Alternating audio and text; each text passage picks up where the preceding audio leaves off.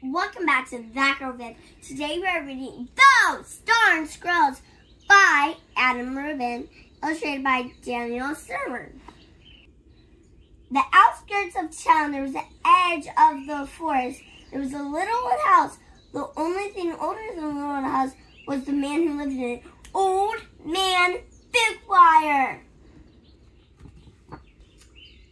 Old Man Bigwire was so old when he sneezed, dust came out.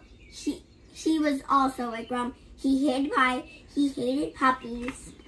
The only thing he liked was birds. All summer long, Old Man Bigwire painted pictures of the birds that visited in his backyard. There were Lansley birds and baka birds, baby baba birds and yaba birds. Even a rare Bigwire bird came by once or twice. Bigwire's paintings weren't very good, but the birds never said anything. When the air turned crisp and the leaves began to change color, the old man grew sad.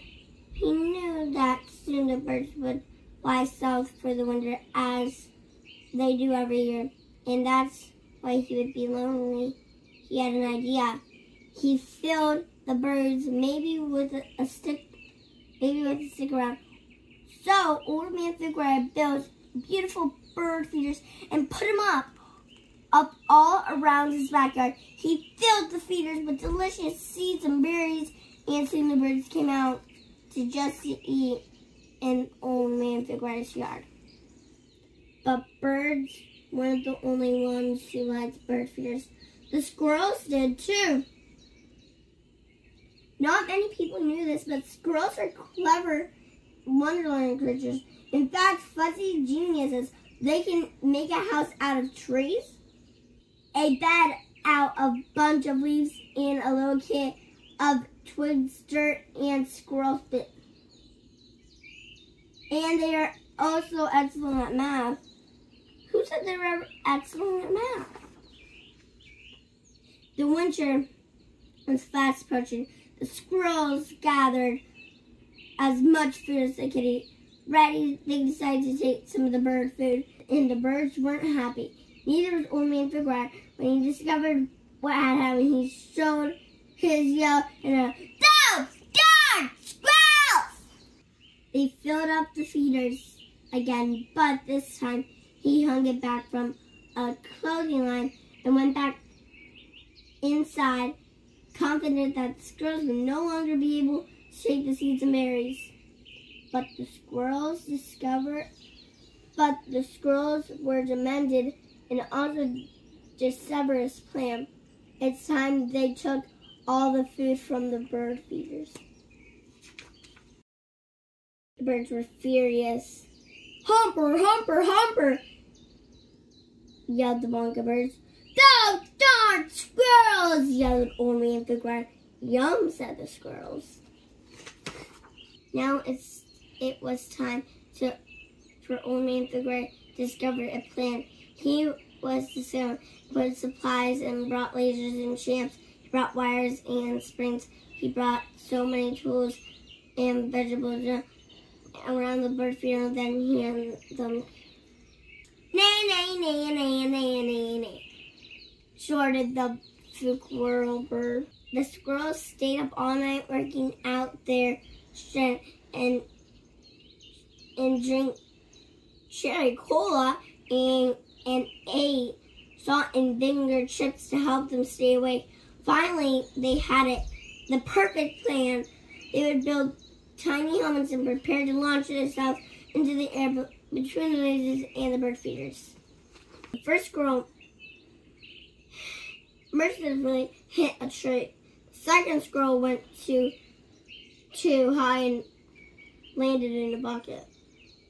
The third squirrel sailed over the house. The birds laughed and laughed. They each had a delicious bowl full of seeds and berries as Old Man Bigwire's feeders. Then they flew south for the winter as they did every year. Numzul, said the Figuire bird. After the birds left, Old Man Figuire was lonely, and as he was everywhere, he fixed himself some collard cheese and pepper. His favorite nut, but he was still lonely. Then he looked up at the window. The squirrels couldn't tell that he wasn't happy. "Go away!" shouted the old man. "I don't like you squirrels." The squirrels had held a meeting deep inside the large tree. They decided to give Old Man Figuire a present to make up for taking seeds and berries. As many people know this, but squirrels are not the only fussy genius. They also collect things that find them on the ground. These squirrels fetched a stockpile of subversive junk but would Figuire like bottle caps, popsicle sticks, post-it stamps. Finally, they had a perfect gift. The squirrels shut out losing the Figuire dimes and nickels and quarters. They flew a couple arcade tokens and added about $47.36. Few post-pounds of skee ball. Maybe squirrels aren't so bad, said Old Man Figuire. They raided the junk and got to work. When Old Man Figuire woke up the next morning, he was amazed to see that the birds returned. The birds returned? Wait, but those weren't birds. They were squirrels in disguises.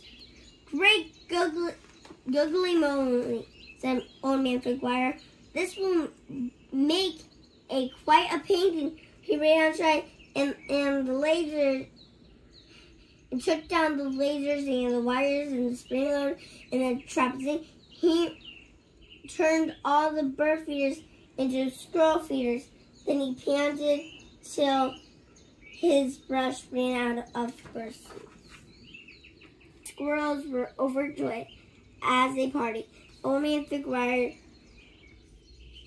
in Old Man Figuire's house. "Those are true," said Old Man Figuire, and he shook his head at the old man smiled. The end.